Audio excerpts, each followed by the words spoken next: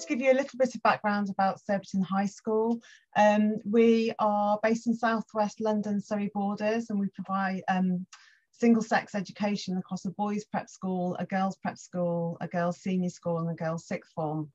We're in a very urban area with a dense population and high proportion of excellent independent schools, from the most academic to the most nurturing, with a highly selective grammar school thrown in for good measure, just to keep us all on our toes. And we've traditionally been a commuter town for central London, although obviously that pull is dwindling these days as people tend to make the move slightly further out than Surbiton into the countryside. So onto the pandemic, and it's a timely week to be talking about this, isn't it? 2 years on from when we went into our first lockdown. And hopefully there will come a point at which we do stop talking about the impact of the pandemic, not just globally, but also the impact that it's had on our roles and within our schools. But great time to reflect. So we're still seeing the after effects on schooling, on well-being of pupils, on well-being of staff as well, on recruitment of pupils, and even recruitment and retention of those staff. And if we just roll back to March 23rd, 2020, we faced our first day of lockdown thinking it would only be for maybe a few weeks and then we'd all be back in school. Obviously quite naive now when we look back 2 years later and still see that we're almost back to normal, but maybe not quite back to normal where we were. At Surbiton High School, we're an iPad school working on one-to-one devices from year 3 to year 13, and our lower years use iPads within the school environment as and when appropriate. The embedded digital strategy meant that we turned on Teams on the Monday morning and ran a full live timetable for the senior school, live sessions for prep school pupils, small group teams mentoring, challenges, and who knows what else, trying to ensure that that day-to-day life of school continued in the virtual world. So I just wanted to show you a brief insight as to what this looked like at Surbiton High School. Hopefully I can get the video to work.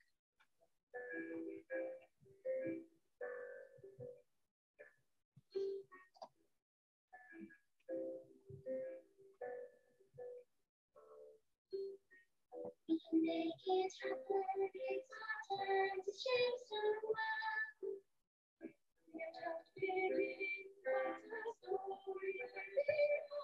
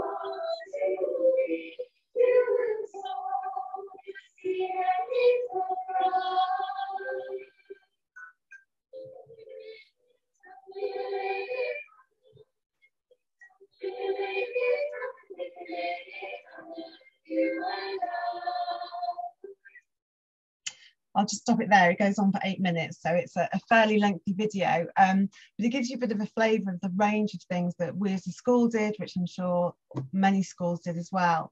Interestingly, the song that the girls were singing, as you saw at the very end there, was recorded remotely by everyone in their own homes, and was a piece written by our composer and resident at the school specifically for lockdown as well.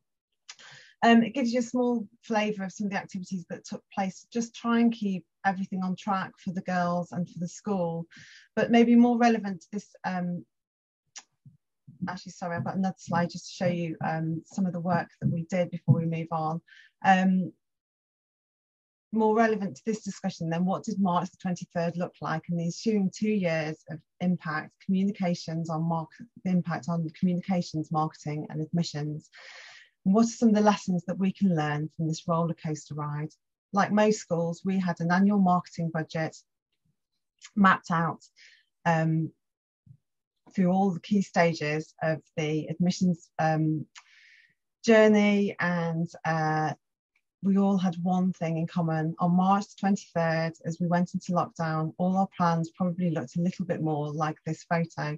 Scrunched up plans that went out of the window, and in front of us a blank piece of paper, whilst we tried to work out how on earth we were going to reinvent every aspect of that admissions journey. I don't know how you all coped. Maybe I, definitely went into overdrive at first, thinking that we had to do everything immediately, working long days, long nights, weekends. We tried to invent at speed a virtual replica of everything that we tried and tested for so many years. So what did this look like at Surbiton High School? Well, it was a fairly heady combination of communications, as I'm sure you can all appreciate. We had to reconsider every audience and how we were going to reach out to them. So for internal audiences, that meant more frequent communication, making sure that it was very regular, it was honest in its approach, especially with the changes that were happening so frequently. That took the form of emails, virtual events, printed digital guides and more. For external audiences, we trialled different types of open event formats, trying to work out what worked best for us, for our presenters, what worked best for our audiences. We filmed virtual tours with no students at all. That seemed really strange. Created suites of new materials, developed virtual experience platforms, virtual taster sessions, and the list goes on. The lack of face-to-face contact meant we had to try even harder to connect with existing parents and prospective parents to make up for it. And this slide is just a few examples of some of the work that we created during that madness.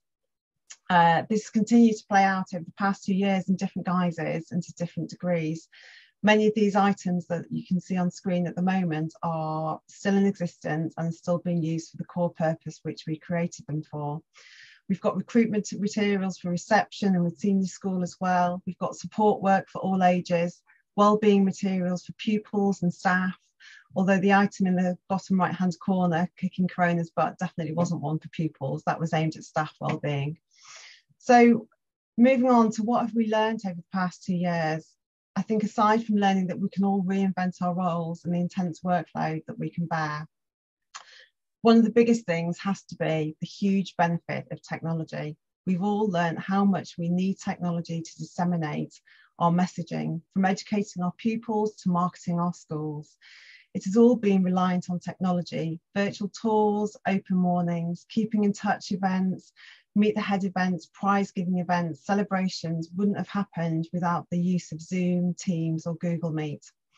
They all became platforms that were part of our daily working life and a key mode of communicating to external and internal audiences.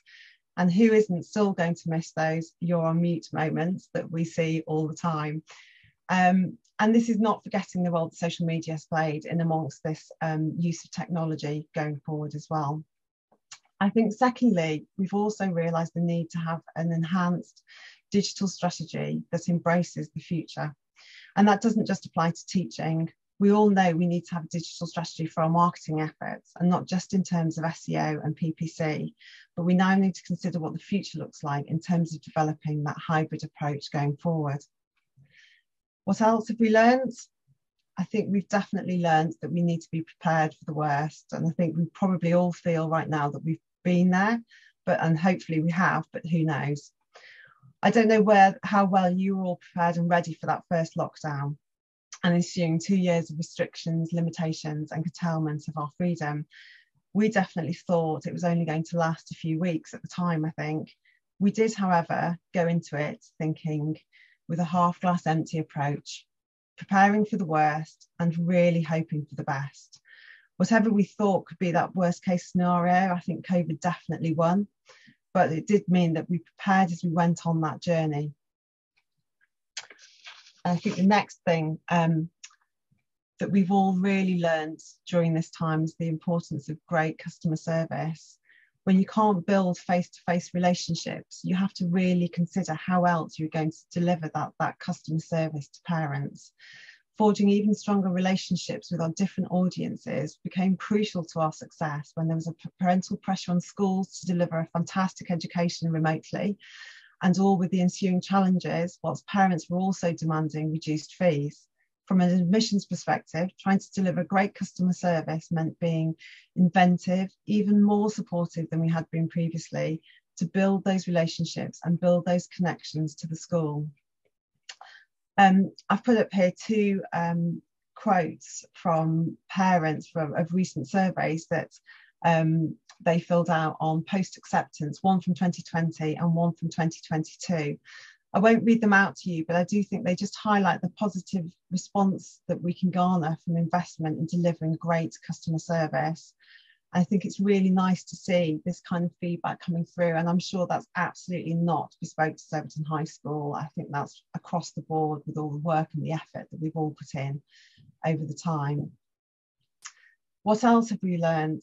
I think we've all learned that less than perfect is okay, actually, especially when the world is spinning on a completely different axis and it feels like chaos is in the air. We had to adapt at such speed and reinvent everything that we were doing, and that meant there wasn't the time to reflect and consider that you would normally need. We all had to make a plan. It might not be 100% right, but we had to stick to it. And I just thought this painting by Takashi Murakami entitled Chaos summed up visually how mad the world felt during that time. Something else I think we've always known, but became even more to the forefront during the pandemic, has been the power of a strong community. Who knew how well connected a community could feel despite the challenges at the time? Through screens and social channels, we've all done amazing jobs to build our communities, to be stronger in spite of COVID. The Get Active campaign that I've got a screen grab from on the screen is just one small example of how we at Surbiton High School connected our community during the first lockdown. This charity initiative ran through social channels and Strava and led the whole school community to circumnavigate the UK via foot or bike, travelling over 22,000 kilometres, and most importantly, raising over £5,000 for NHS and other local key charities.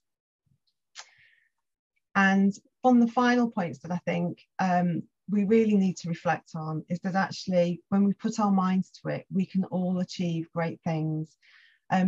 We've worked at unbelievable timescales and pressures, and I just thought this quote by Leonard Bernstein summed it up perfectly. To achieve great things, two things are needed: a plan and not quite enough time. How true that has been. So what are some of the current challenges and opportunities that we face? I think one of the most prominent ones at the moment that I think we're all really seeing and struggling with is the economic instability of the time that we are living in. We've leapt from one crisis straight into another with no time for recovery. This has put a lot of pressure on families, even those who can afford independent education. The increasing price of energy, the rise in inflation, the cost of living, putting food on the table, and coupled with job insecurity, which is broadly indiscriminate of industry or level, is a really beautiful combination, which is ultimately putting many families off committing to private school to start with, and especially at the reception entry level. I think we're seeing the impact across the board, where parents might feel it's better to save that money now for their education at secondary level. And on top of that, boarders are far more reticent about returning or even signing up, even more so, I imagine, with the impact of the situation in Ukraine. On top of this, we also have the decline in birth rates, as we've just heard. This graph shows the birth rates from the last rise, which was in 2008, and shows its anticipated decline looking into the future. Coupling this decline in birth rates with the economic instability, we start to see each school's pool of prospective parents dwindling before our eyes. And sadly, we've already seen the impact of this over the last 2 years, with the closure of some schools: Ashdown House Prep, Minster School, Hawleyhurst School, Education investors cited that they expected potentially 30 schools to close because of COVID. And on top of this, we also have demanding parents. The economic pressures they face, the life pressures of the last 2 years have led to an increase in this type of parent. And we've made a rod for our own back in terms of our online teaching, that now, because it's so easy, as we've demonstrated, that we should be able to do it for every broken leg, every cold, every parent that fancies going off on holiday slightly earlier than the end of term. Parents want to make sure that they are getting exactly what they expected and more for their money. The challenge is to keep them happy whilst trying to keep staff happy and pupils happy too. And I thought I'd just highlight this difficulty from a recent parent communication survey we conducted last November. On the one hand, we have parents who want to step away from it all. Their daughters are in senior school now. I don't want to be over-involved. I want my daughter to be independent and ready for university. And our daughter's in senior school. She needs to take more responsibility for themselves. If I was to dip in, it would be even more too controlling. But in the same survey, you have parents who want the hand-holding still. More detailed information about what the year group is doing weekly. Would love to know what my child is doing exactly in school, every day, every week. Trying to deal with both of those can be quite a tricky task. But moving on to some of the positives, what are the opportunities that face us now? We've gained so much insight and new knowledge and methods of working over the last 2 years. There is no going back to pre-March 2020, and that's not a bad thing. It's a fantastic opportunity for us to reflect on what we've done this last 2 years and to review how much of our marketing and admissions work will remain virtual and how much will go back to normal, whatever that means. There is no doubt that there are some early elements that I think are fairly unanimous across schools which will stay.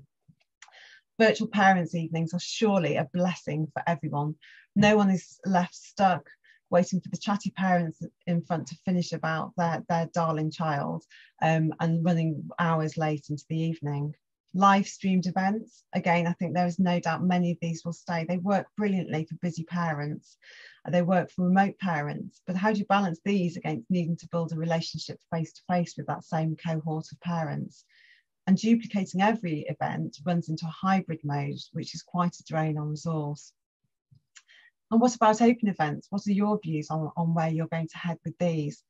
There's a huge opportunity to increase your reach through running these virtually, but physical events also allow parents to get under the skin of a school more easily. I imagine for most schools, and definitely boarding schools, these will become a hybrid mix of offering both. At Surbiton, we've just started running physical events again across the 3 schools, and the appetite is surprisingly strong. Our recent senior school events have had over 200 in attendance with few masks and little inclination to sanitise hands. How far we've moved on now. To the point where at the moment, I don't know whether we would need to have an online event as we're a day school, and we now have a 2-stage process at Surbiton where parents can go on a virtual journey with us prior to coming into the school and attending an event, and then can go back onto that virtual journey for further endorsement, understanding and decision making. Another opportunity that I think we've realised even more so than perhaps we had previously is the value of social media. We've seen the increase in importance of these platforms and how that can play out. And what opportunities are there for us to look at this further? Maybe TikTok is only just around the corner for more of us than we ever imagined, although that does slightly frighten me, I have to say. According to a survey by the American Marketing Association, 84% of marketeers had said that they'd used social media for brand building over the past 2 years. Whereas previously it's always been seen as a support, not at the forefront. It's interesting to see that change move so quickly. I think we've also all found a more flexible approach and an ability to pivot according to the market forces, the demand and the changes around us. We've innovated at every corner of our journeys. We've pushed through boundaries that would have taken years before to get to the same point. And the opportunity facing us now is to recognise that we must continue to learn, to adapt and to react in the same way that the commercial world does. Education has always been behind the commercial sector, and maybe now it's our time to catch up. According to the Chartered Institute of Marketing, 58% of marketeers we're focused on developing new skills in 2021. And let's hope that that carries on across the independent school sector too. And finally, I think there's been a real awakening within schools, not only how important the role that marketing and admissions play, but who is involved in that process and the external development of reputation and word of mouth. We've had parents who've been able to sample the teaching of a school from their own homes. They've been able to get under the skin of a school from the comfort of their lounge. And that reputationally can potentially be a really, really positive thing. Marketing and admissions is a whole school effort. And maybe we've just reached the point that everyone realises that. Thank you. Thank you, Sarah, for that. I think that was really, really interesting, and I'm sure there's a lot of food for thought there. And I've got a question for you, if that's okay. Of course. So you talked about all the different initiatives you've done, and the ones that you kept post-COVID and the ones that you didn't. And I just wondered if you could maybe talk us through three examples of things that you did because of COVID that you're going to keep. Certainly, I think I've been working with quite a few schools recently, and we've been talking about virtual parents' evenings. And it seems that there's sort of a universal fact, everyone prefers them. You know, you're not sat there while some woman talks for 20 minutes and you're in the cold sports hall, etc., etc. And the downside has been, it means that parents aren't going into the school. So we've been working with the idea of, well, what can we offer for the parents so that they are still coming into the school, having that face-to-face contact, but having the actual parents' evening online. And one school I've been working with, we're looking at a sort of hybrid event where we'll get all the parents in, and it will be a sort of 45 minutes, talks, chats, where everybody can meet all the teachers, but then still keep the actual parents' evening online. But I just thought it'd be interesting to hear from you what initiatives, you know, that little brochure you had on there about Barney's first day in reception, that looked wonderful, and I can imagine you probably still have kept that, but it'd be nice to know which of the things you've learned and which ones you will keep. Yeah, I think we produced a virtual tour of the senior school during lockdown that we produced a booklet for as well. So as girls went on the tour around the school, they had to find letters and answer questions in the booklet as they went around, just to make the tour more engaging for pupils. And I think that was absolutely brilliant for the time, and we do have it as a vehicle that we can use to send out to prospective parents now. But I think the need for that is so much less now, because girls and their parents are coming in on actual tours. So that's something that I think will dwindle going forward. Initiatives like the Starting School books that you saw, those absolutely are staying. We've just sent those out to our incoming 2022 reception children as well, and I think they really help because they're personalised to the buildings as well. So we've had illustrations of each of the boys' prep school and the girls' prep school completed, so it just really helps that familiarisation for pupils before they start school. So those kind of initiatives will definitely stay. We did catch-up work for pupils starting year 7, because we have a fairly even split between state and prep schools, and obviously the education really differed during the last 2 years for some of those pupils. So we did some completely optional additional catch-up work for pupils, and we also did some sort of activity books, for want of a better expression, I suppose, across the arts and humanities and the sciences during the summer of 2020. And I think the need isn't there quite so much now that there was before for that kind of stuff, because the world's back to normal. Kids are off doing their camps and their clubs and all that kind of thing, so that's kind of lessened. The one thing that I think we're still debating at the moment is taster sessions. So we originally used to do those in school, and the last 2 years we've done them virtually.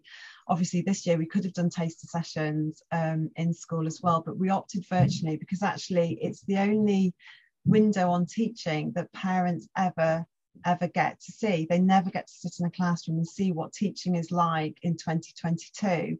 And by running the taster sessions online, we sent packs out to the families so they could join in a science and art or a creative writing session.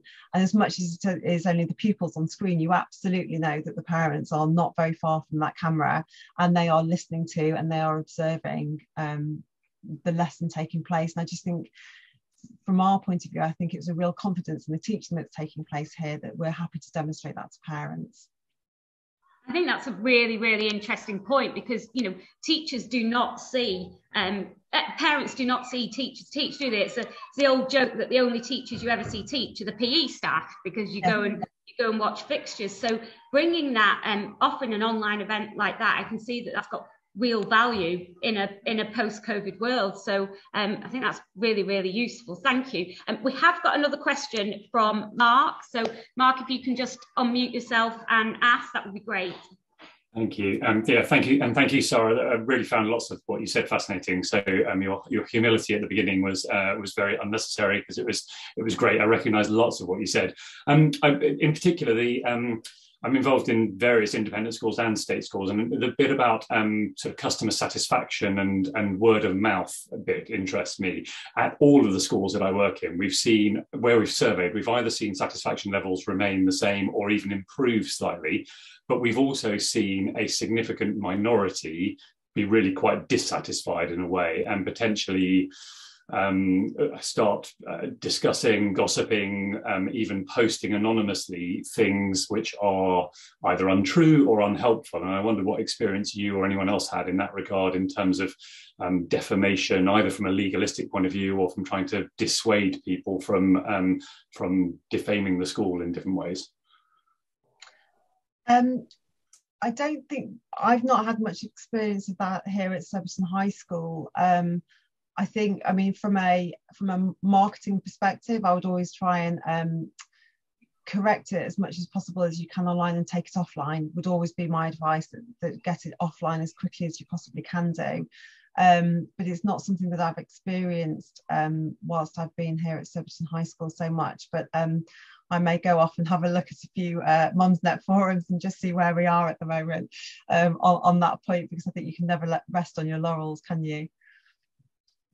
I think it's a challenge for every school, especially with WhatsApp now. I think every school has parental WhatsApp groups, and it's a real big debate. You know, do you as a school stay out of it because you don't want to be answering white wine fueled queries at 10:30 at night? And equally, do you want to have an ear so that you can hear what's being said? And my children go to a school where my husband teaches, and I'm in the group as a parent, and quite often there will be things being said in there that I know are complete nonsense, and it's very difficult, I think, for schools. I know that I think lots of schools have tried different methods and haven't necessarily got a successful one. I don't know if there's anybody on the call who might want to, or anyone in the room here who might want to share their experience as to how they've perhaps got round that sort of parental WhatsApp groups, or what approaches have taken. I'm aware of one school that is getting parent ambassadors, and the parent ambassador in each year will be in the WhatsApp group as a parent, but they will also have a catch up with the head every few weeks to give feedback as to what's been being said in the group, so that if something needs to be done from a school perspective, they can do it without sort of looking like they were there watching the WhatsApp and having to, you know, react really, because you don't want to become reactive, because otherwise all marketers and admission staff could find themselves spending all day replying to queries. So I don't know if I thought that was quite a good idea about the parent group ambassadors. I don't know, Sarah, what you've done, or if there's anybody on the call who's got done. We're just working with our Parents Association actually at the moment, and we're looking at implementing class list, which is aimed at kind of driving a stop to the WhatsApp groups, so that there is some oversight. So it works fairly similarly, I suppose, but in a bit more of a formal manner. Everybody signs up to class list before they join the school, so it actually helps you start building that community before parents join the school.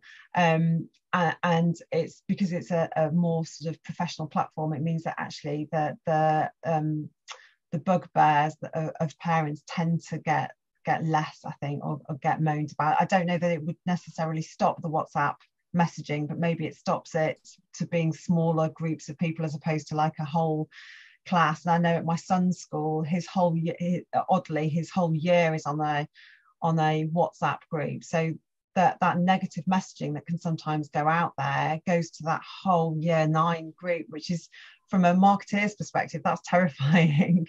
That somebody who's got a gripe with lunches, which they did a while ago, started getting their daughters to take photos every day and put them on the WhatsApp group. And you just think, actually, as a school, you can't stop that. It's very difficult to, and class list is one option of maybe trying to get around that, perhaps.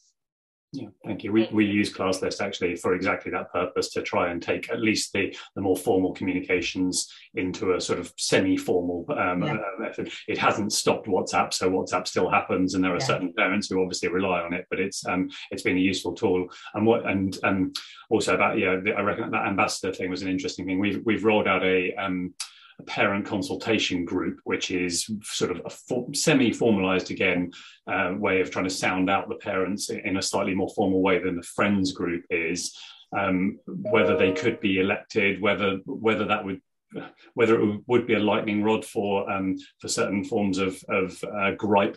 I hope it has been in some ways, but equally there are individuals who quite frankly are just a little bit mad and have unrealistic expectations, and those individuals are probably getting a disproportionate amount of airtime internally within the schools, and that annoys me, but trying to deal with it is another matter. The other thing that we've done that's worked really well actually is virtual Meet the Head, which we have continued with, and we've run those in the format across the 3 schools where parents submit questions before, with a view that we can categorise them and kind of make them relevant to a topic of conversation, so that the member of head that's dealing with that, so in the senior school, if it was the academic vice principal, we'd group all those questions together, and that's how it's kind of been presented to parents. But equally, the attendance is better because it's virtual, but actually it means that we can reinterpret some of those real negative questions that might be coming through and present them positively, but we've got the heads up on them. And we've had really good feedback about that, and because you're getting the questions early before the evening, it means that we can actually prepare the answers, have a bit more of a considered view on what's being said about things, so that's been a real success, I think, and is worth looking at. Thank you. Yeah, interesting idea. Thank you. That's a particularly interesting idea, because I think quite often if you've got parents in the room, they might sort of ask questions that they might not have the confidence to send on an email. So I think that is quite an interesting point. So thank you so much, Sarah. I think we are now going to break for coffee. So we'll be back